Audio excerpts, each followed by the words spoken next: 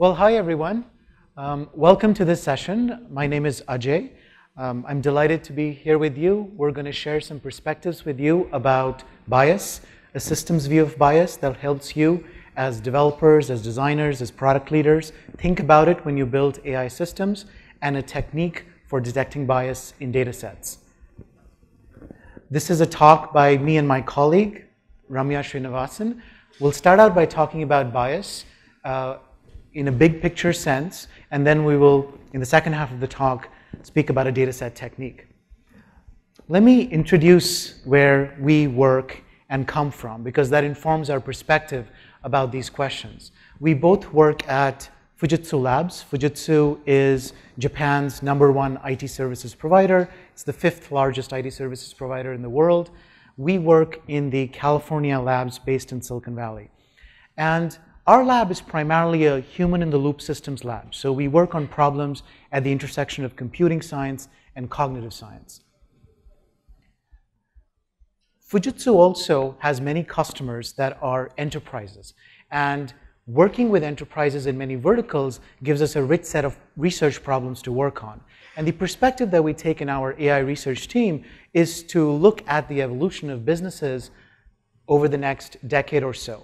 So it's our firm belief that across the world, businesses are reorganizing themselves from how they are structured today, which is intelligences apart. So the intelligences in this room are apart from the intelligences in your pockets and on your laps.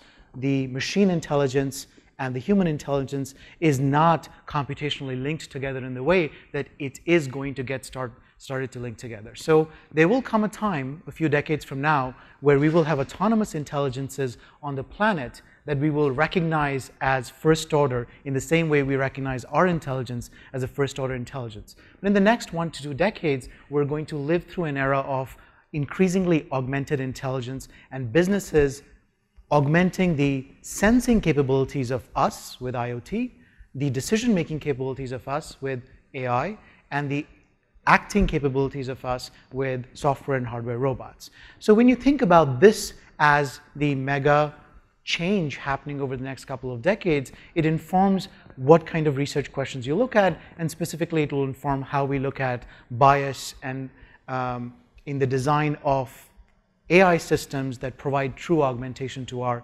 intelligence. Within this view, what we really want are AI systems that we can manage.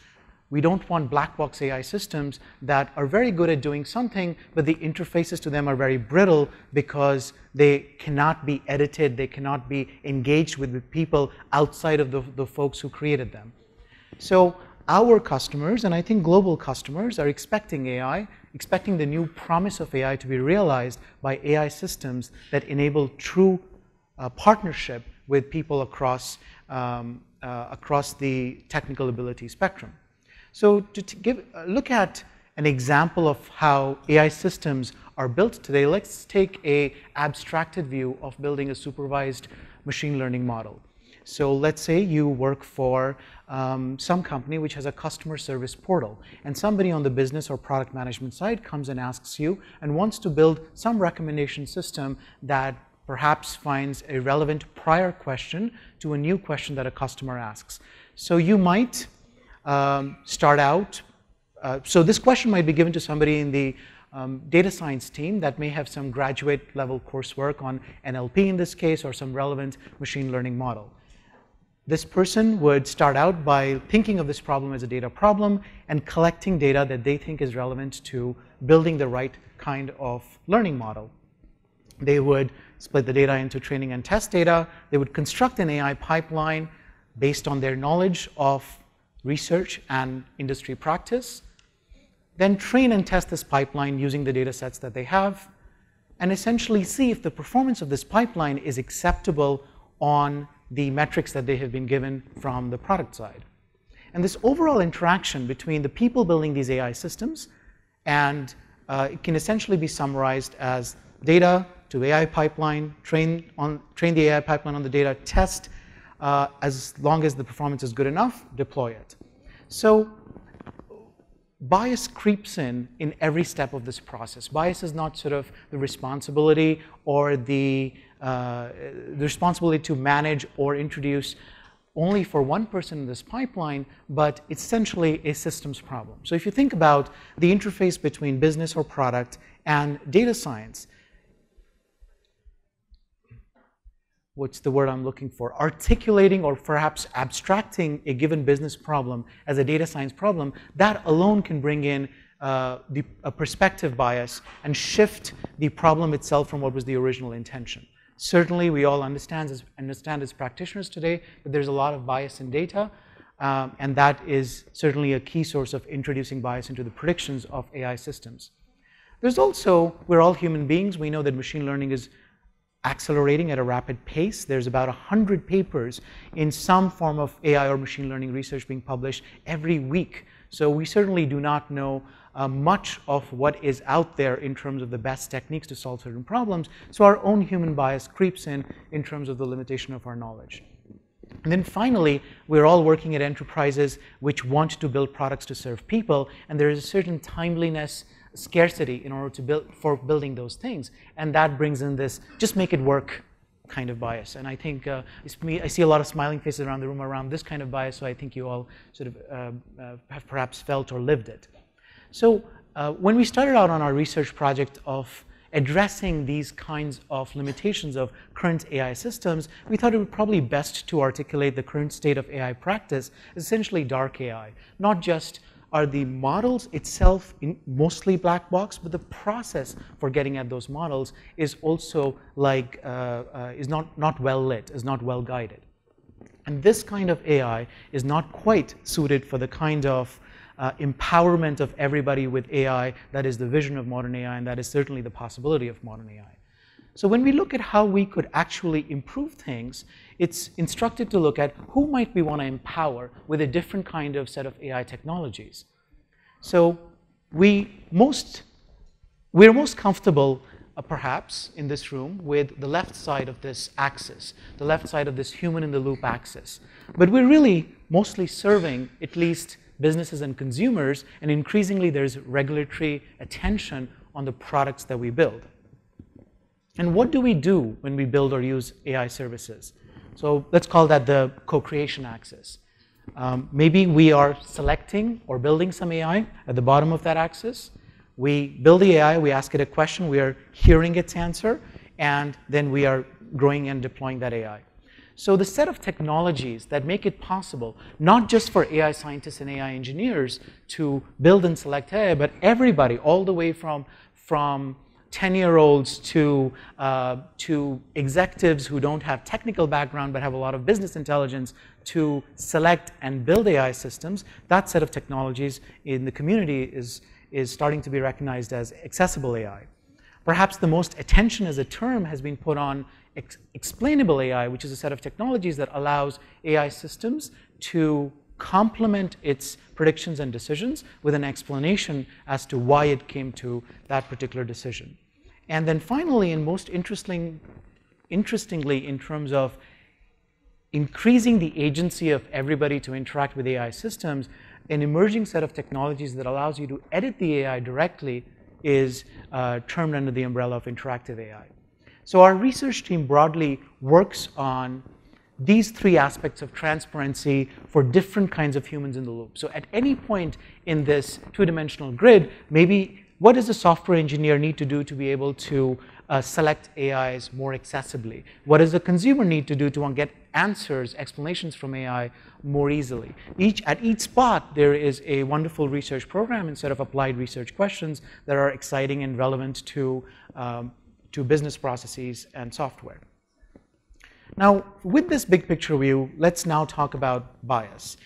Bias for us, it's useful to look at bias in the context of artificial intelligence itself as an evolution of how we write software.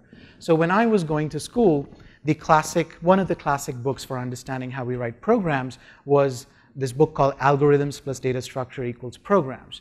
And this was about, let's say, let's say some of the more systematic ways to think about writing programs. The introduction of the first higher order programming languages was really happening in the 60s. So 20 years after that, there was a book that was telling students who were learning computing, you have to think about what are the steps for your program, that's the algorithm, and you have to think about how you are going to encode your data, and that's the data structure. And then you would take this program, and the input would give you the output. Today, we're in a different world. That equation doesn't apply, as you well know, because we are no longer specifying the sequence of steps in an algorithm for somebody, for a program to give us an answer. We are now building programs that learn. So in order to do that, we're building learning algorithms. So gradient descent, for example, is a learning algorithm. We're building learning structures, a neural network or a probabilistic graphical model or a Q network. Those are all learning structures. And then we're putting into all this data to get a learned model. So the equivalent, as you all know, of a program in software 2.0 world is the learned model. And the learned model usage is then you give this learned model an input and it gives you an output.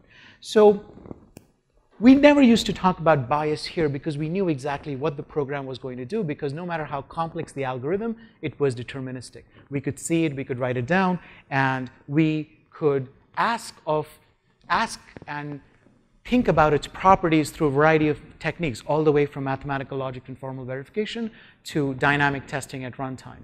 The same thing is now starting to happen with AI systems. So there is an entire set of research techniques that are just starting to bloom to bring into the modern world the issue of quality control over AI systems. So bias is one aspect of quality control of AI and machine learning systems.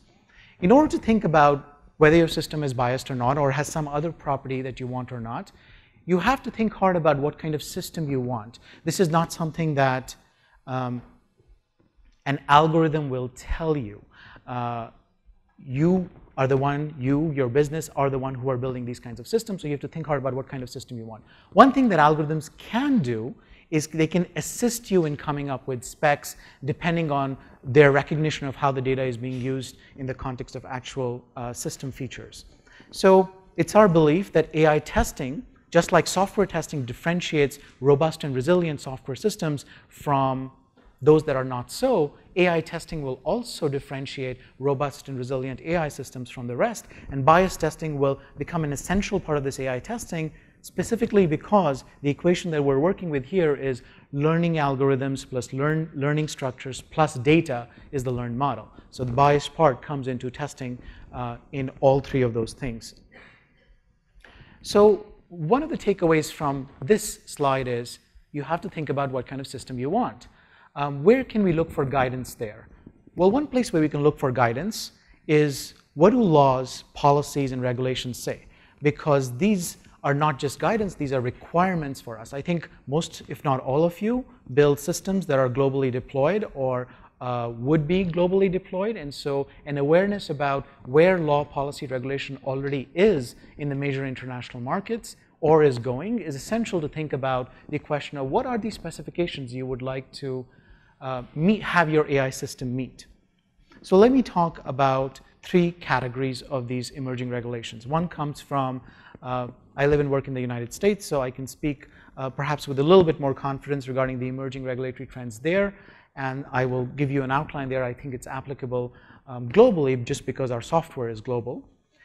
We'll talk about some specifications of bias and some approaches that are emerging in designing ethical products.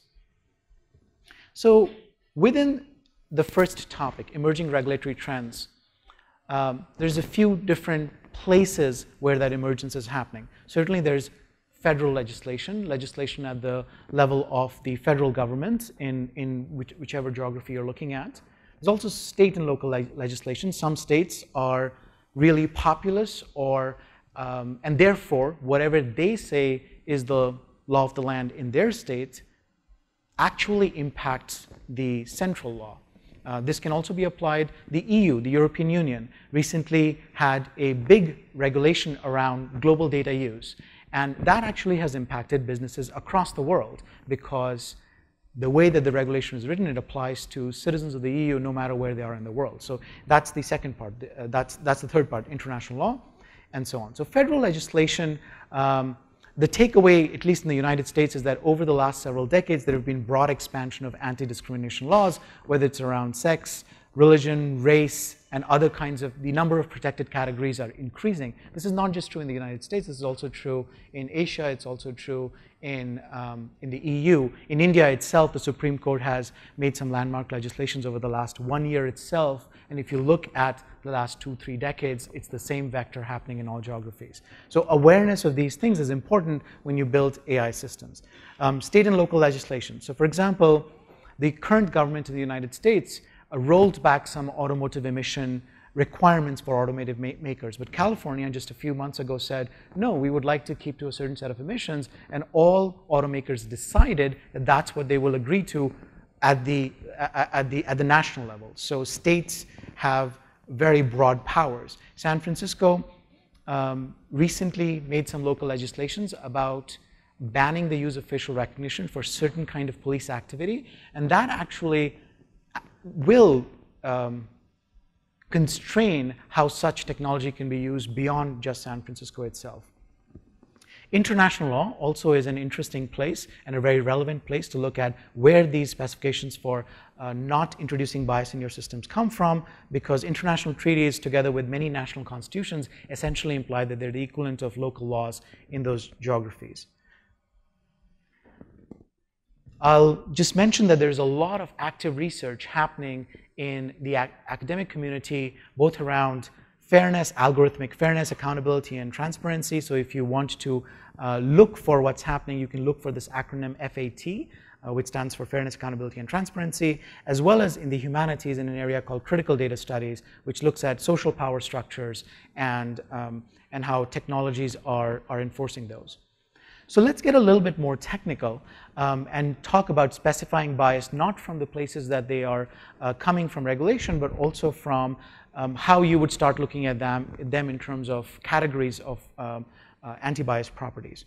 So we can think of these in at least these 4 ways. Prediction bias speaks to your AI system is systematically mispredicting with respect to an existing predicted category. So in hiring decisions, for example, if you are mispredicting a certain gender for a certain role, that could come from many different reasons. It could be a bias in your data set, but the point is that the specification you're looking for needs to not mispredict with respect to a certain protection.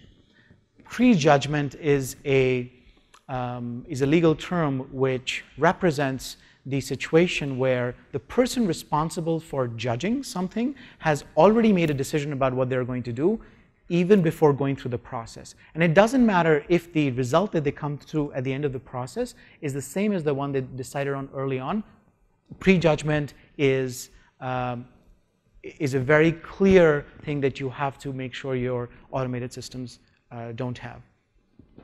Perception is reality, quite honestly, and one of the biggest places where we're seeing debates in the media and in technology is about the perception of bias in machine learning systems, whether or not that bias exists. And you can expect, I personally expect to see a lot of activity in the political sphere, in the marketing sphere, in the technological sphere, in the United States, certainly around the last election. Bias around the role of social media in influencing people is a hot topic of conversation, and I expect the same thing to happen as tools get used for making judicial decisions, policing decisions in India, in the United States, in Europe, and in China, and so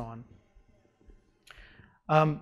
The last piece from a policy perspective to be aware of as you think about designing ethical products is what are the ways in which people engage with the judicial systems to defend their rights. So 2 bodies of legal work are around procedural rights and substantive rights. So procedural rights are about the processes that you follow for making sure that your rights are fairly enforced. So if you feel that an automated system violated one of your rights, there is actually judicial process in most geographies across the world that is available to people to seek redressal. In fact, the European Union's GDPR specifically encodes in the GDPR what you can do if a algorithmic data-driven system has made a certain decision about you. So this is becoming, all of what I was saying right now, it sounds like what we are talking about is just what's been happening in the legal sphere, but there's emerging data regulations in different geographies, the largest of which is the GDPR in EU, that actually encodes in its regulation privileges and rights for people, the origins of which come from case law and judicial practice. The second set of things you have to think about when you build AI systems is, are you doing something to the population at large that is diminishing their material rights? For example, rights to food, clothing, shelter, social services, etc. Now, even a system that builds customer service portals at an airline, for example, if there is some substantive right that is being diminished for a certain class of people, perhaps because of the way they phrase a certain query, because of perhaps the way colloquialisms exist in a certain area, that would run into a substantive rights problem. In the research community, as you can tell, this has become a rapidly important piece of research, and my takeaway for you guys from all of this is perception is reality. So when you're building software systems, that use artificial intelligence techniques, think about bias just in this simple way. Your system is essentially distributing opportunity. The person who is giving out the opportunity, let's say I am giving out jobs, or if I'm a judge deciding the sentence for somebody, or if I am building an airline system that decides whether or not to give you a free upgrade from one class of seating to another class of seating. Am I blocking your opportunity? That's really what bias is about.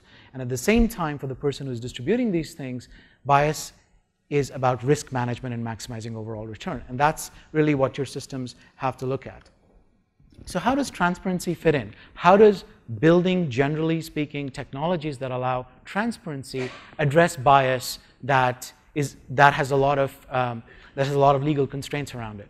So from our point of view, it's essential to have these interaction points to reveal and react to bias. So we spoke earlier about transparency. Let's see how, if we were to have transparent AI systems, how a business person could interact with an AI system. So the first interaction point would not be to abstract a given business problem into a data problem, but it would simply be to ask a trained AI model a question. So accessible AI technologies enable that. The explainable AI technologies allow you as a person to get an answer with an explanation, as opposed to a data set or a vector with various probabilities that is hard for you to parse. A data scientist can map mathematical results from prediction algorithms with their expectation of what the results should be. But a person has beliefs, and they are going to map what answer they got against those beliefs. And interactive AI allows you to update the AI itself or update your own beliefs. And so this new loop looks like asking the AI, getting an answer with an explanation, testing against your belief, and updating either your beliefs or the AI. The first step, where you are able to ask questions of an AI, and because you don't have to be an AI scientist to be able to ask those questions or encode those questions in mathematical structures whereby you can get an answer, means that you are going to end up with a lot more diverse and inclusive set of questions. In the very first place of bias, I said bias, perception is reality, so you can ask the kinds of questions that matter to you, and by doing so, you are forcing in your process of building an AI system at least an awareness of how your AI system will be used. When answers from AI systems come with explanations, it becomes much easier for even us that we're building those systems to recognize that there is some bias unintentionally in most cases, and that bias gets revealed.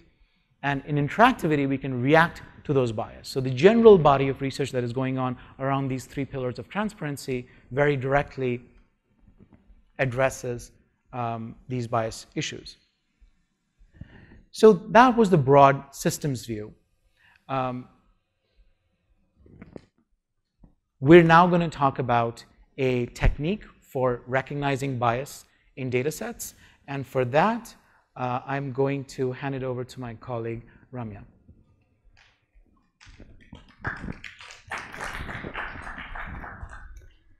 So this technique is called as topological data analysis, and it stems from a branch of mathematics called as topology, which is the study of shapes.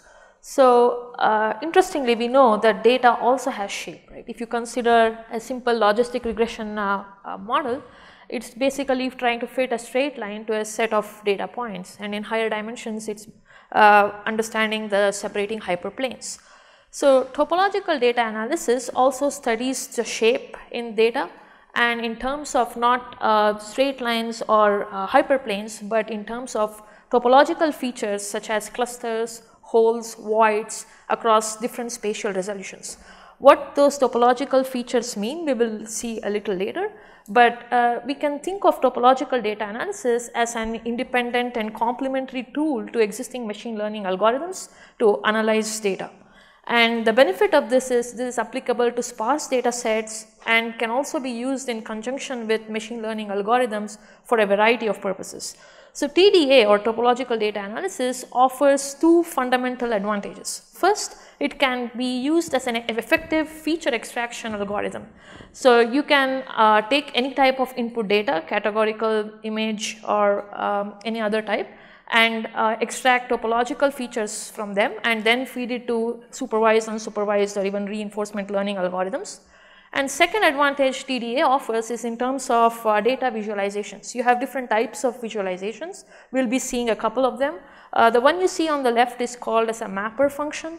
The right one is a mapper function, the left one is barcodes. So these are useful for analyzing different types of data, as you will see.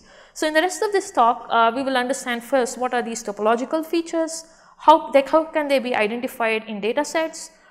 Basically, the idea is to identify invariant topological features. So those are the characteristic features of your data. So how can we do that? And then how can we visualize them? And coming back to the topic of this talk, how can this be used to identify a bias in data sets? And we'll see some method, the results on a real world data set.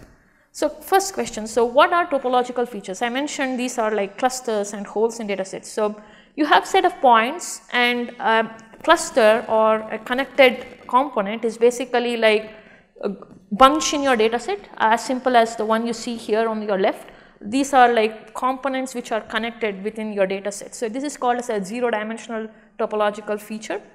A one-dimensional topological feature is a hole, which is like characterized by a cavity in the center. In higher dimensions, you have voids, like you can imagine that to be a sphere with a cavity or a hole in the center, and so on in higher dimensions. So in order to identify these topological features, we see that these data points, which are your individual data samples in your training data set, have to be connected in some format. So that's how we can identify topological features, right? So in order to identify these kinds of topological features, we need to get some kind of structures in data. Like in traditional machine learning, we try to get in terms of, so in neural networks, you identify certain kinds of patterns in your data. So in a similar vein, here we identify that in terms of simplices. A simplice is just nothing but a generalization of a triangle in higher dimensions. So a point is a zero-dimensional simplex, a line is a one-dimensional simplex, and so on. And a combination of simplices will give a simplicial complex. So these are the fundamental units to identify topological features in your data set, because if you have a two-dimensional simplex, you can easily visualize a hole in that. A three-dimensional simplex will give a void, and so on. Now, in order to connect the data points to identify these simplicial complexes, there are different methods, and the choice of a method is based on what type of data you have. For example, for image data, you use Morse complexes. For categorical data, typically RIPS complex is used, and that's what we will be using for the rest of this talk. So a RIPS complex is nothing but if you have a set of data points like the one you can see on your right, you have a bunch of data points, the red dots, which are zero-dimensional simplices. In order to connect them, we just say that if 2 points are within a certain threshold, we just connect them. So you get some one-dimensional simplices like the black lines you see there, because 2 points are connected when their distance is less than a certain threshold, and you repeat this process for all the points. So if 3 points are close enough, you also get a two-dimensional simplices like a triangle, which is the light blue region here, and similarly a tetrahedron for a three-dimensional simplice. So you get a simplicial complex like this.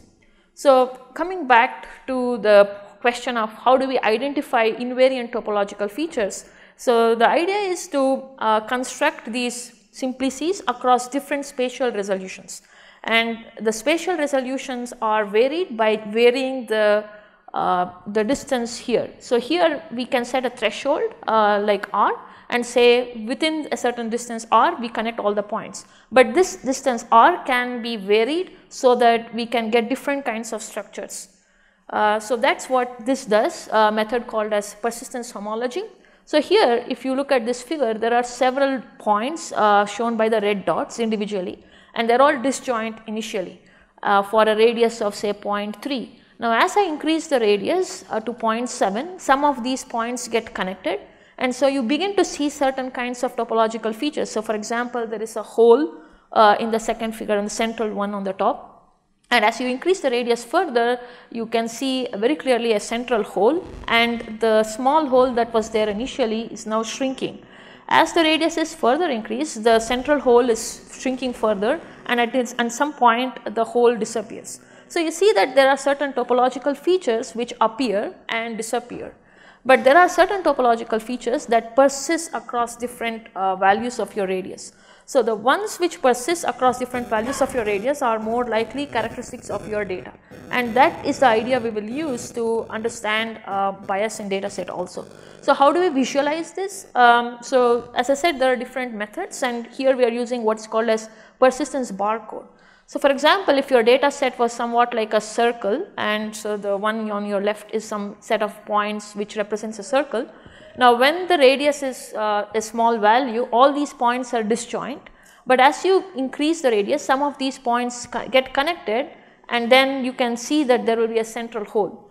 So the barcodes actually represent the same thing. It represents the duration for which a topological feature exists. So the red lines that you see on the rightmost figure are the individual points like the zero-dimensional simplices, but as you increase the radius to some value, you can see the central hole which persists for a long time, that can be seen as the blue bar on the top. So a distinguishing feature of your characteristic feature of your data is one that persists for a long time. So those are the topological features of interest for us.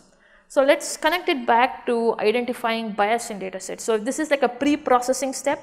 Bias can be identified at different points, like pre-processing, in-processing, and post-processing, meaning before you apply any classification algorithm, during the time you apply, and after you apply. So this is before you apply, so it's a data pre-processing step. So remember, we just saw that persistence barcodes capture the invariant features in your data set. So for example, if these two are some toy data sets and they represent some features in your data set, say like age or gender, which are protected attributes. If a particular attribute had bias in your data set, for example, in a loan application scenario, if all the young people were denied a loan, or all the females were denied a loan for some reason. So if you plot the points, basically the x coordinate of this point is the protected attribute like the age or gender, and the y coordinate is the decision, in this case let's say loan default. So if a particular group was biased, we can see that there will be a cluster or a kind of group within the data set for them.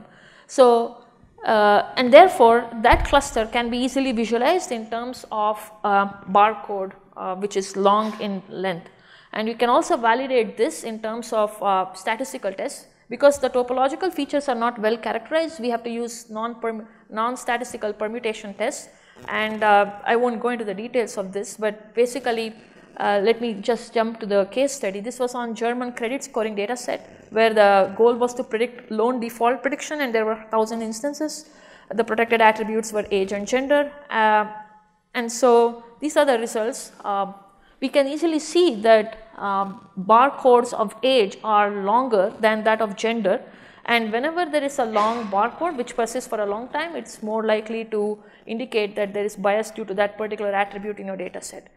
And if you look at gender or job, those are more or less uniform, so there is no bias due to data set. And you can also validate it with AI Fairness 360, which is an open source tool from IBM, and that also validates our results, saying that out of 5 metrics, 4 show bias due to age, but none of them say there is bias due to gender.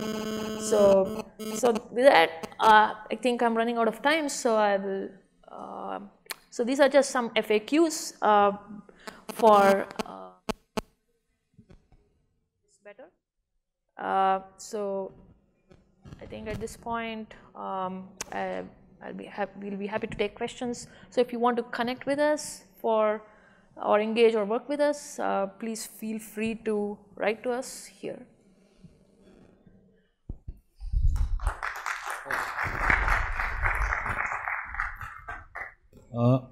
Thank you for the talk, and I think this topic is very much exciting and needed at this moment, because sooner or later we need to start using with the general use cases and all where it matters a lot. So yes, on the explainable and all part, it is good. Do we have some sort of a library as well, which is like added to like Python and all, which we can import and directly use those functions, or do we need to write on our own? You mean for explainable AI in general? Yes. There are several open source tools. I wouldn't say libraries, but there's a lot of work. I don't know if you have heard about Lime, which is very popular and used across. But there are several. It depends on what kind of data sets you have. So there are several open source codes and probably even libraries as such. Yeah. Okay. Thank you. Thank you for the talk. My name is Ranga. So I just wanted your thoughts, Dr. Chander, and maybe you on. In the community, there is a talk about the trade-off between explainable AI and performance, right? So as an example, I had a use case where a company wanted to roll out an offer to so many users on their platform, and let's say out of 1 million you want to select 1,000 people, and you can build a model in very fast time. It gives you the answers. But then the next question you ask is, why were these people picked? And if were they interacting in the platform, did their network grow? And depending on what they did on the platform, let's say you wanted to customize the message so that they are more likely to take that offer, then those things are not possible with an algorithm or a model that peaks on performance. But then you need explainable AI. But to do explainable AI, then you have to come to component models or something else like that. So what is your general experience and take on this trade-off that at least is spoken about in the community? Sure, I can offer my perspective. So you may have heard that there is a program sponsored by DARPA in the US that started about 2 years ago. It's called the XAI program. There's 11 universities and institutions in the United States that are funded by it. The founding question for that program 2 years ago was exactly what you raised. Does there need to be a trade-off between explainability and performance? And over the last 2 years, every 6 months or a year, they make public presentations about the progress in those 11 institutions. These include places like MIT, Berkeley, Stanford, others. And so researchers are actually making rapid progress in that trade-off not being necessarily as stark as it was, I would say, 3 years ago itself. So that's one thing. There is very promising news in terms of technical innovations. The other thing is also, if you think about, the way we think about explainability is that explainability is risk management. When you hire a new person in your team, you give them interviews, you maybe ask somebody as a reference for how does this person work, how does she respond in these situations, what are you doing there? You're essentially trying to understand that person, even though you've not had a chance to have that person be deployed in a certain scenario for your work. So in life, explainability is often a risk management tool. And with these AI black boxes, we don't necessarily need only those black boxes to be explainable to be able to do proper risk management around them. We can do increasing testing of those black boxes. And so there's a field of AI testing. The first IEEE conference on AI testing just started April of this year, I believe. And so there is more methods that do risk management rather than just explanation in order to increase our confidence to deploy these systems that have high accuracy, but perhaps now have greater test coverage through new mechanisms. So those are some of the thoughts around that question. Hey, thank you for the talk. It was really interesting. Can you talk a little bit about the cases, like a use case, where the topological features have been extracted and have been directly integrated in the machine learning algorithms? It would be nice if you can take an example from a banking or a finance domain. From finance domain? Banking or finance. Anything, banking or finance. Yeah, so the one which we discussed here was for loan default, right? So as far as I'm aware, most of the topological data analysis has been used in computer vision, like for pose estimation, structure recognition, in natural language processing, and mostly in time series analysis for detecting anomalies and so on. We aren't aware of any work there where they have used this for banking or for detection of bias. So yeah. Hi, this is Abhishek here. Thank you so much for the talk. I have a very naive question actually. In the case study you showed, you talked about gender and age as to find if there was a bias or not. I'm assuming they were not part of the model which actually gave the decision. This was an independent analysis to see if they are still having a bias. Yeah. If that was the case, how about we just use a simple method like a correlation or a chi-square test to see if it is working? Why should we go ahead and make sure we do barcode analysis that you presented? Yeah, so you cannot, I mean, if you just do like skewness of data or correlation of data, it's not necessary that it will identify all the features. The advantage of using a technique such as TDA is that it can identify it at different spatial resolution, which is not the case with like metric like skewness or correlation. And secondly, the one that I compared it with, the IBM AI fairness tool here, they are also not using simple techniques like correlation or skewness. These are like statistical parity, difference parity, equal opportunity difference, and so on. So in the fairness community or in the bias and fairness fact community that Ajay mentioned, these are some known accepted, what would I say, metrics to analyze bias. So correlation is not definitely going to capture the ones that you need from the data. Yeah. Yeah, thank you for your talk. Yeah. So you mentioned your technique as applying after the model has been trained and has predicted. No, before. Before. Yeah. So how can you deal with data that is inherently biased? So even in the data collection process, there might be biases, right? This is going to identify a bias. This is not going to eliminate bias. This is of for course. data. But how would you, one thing I didn't understand is that, so if this, in this case at least, what you are saying is that the places, for example, let's take a variable like age, like gender, which is sensitive, right? And we don't want to discriminate based on this particular variable. So what I'm trying to say is that in the data collection process itself, if there are biases which creep in, then can this deal with that as well? So this is a method to identify a bias in data. Deal as in identify that. That's my. So data collection is not in the control of an algorithm, right? It's mostly in the control of people or whatever. So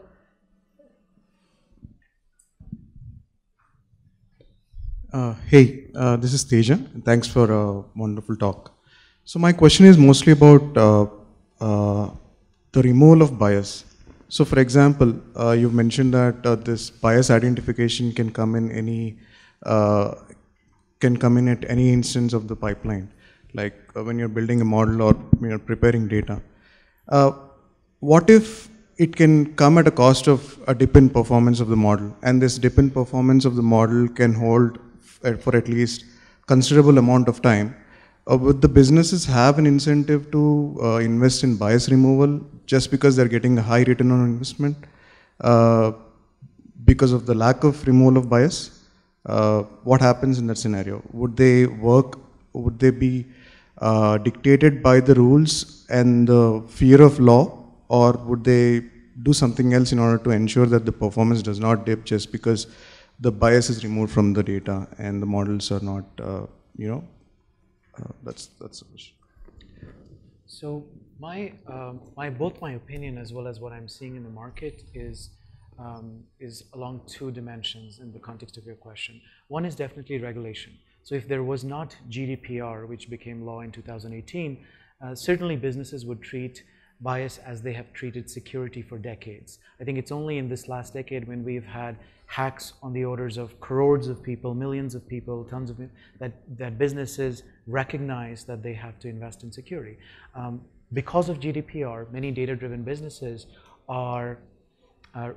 have a way to quantify the cost of a decision that they cannot defend. The GDPR specifically puts in about 4% of annual revenues as the fines that would be imposed, and in fact there are already cases of the maximum fine being imposed on some international organizations.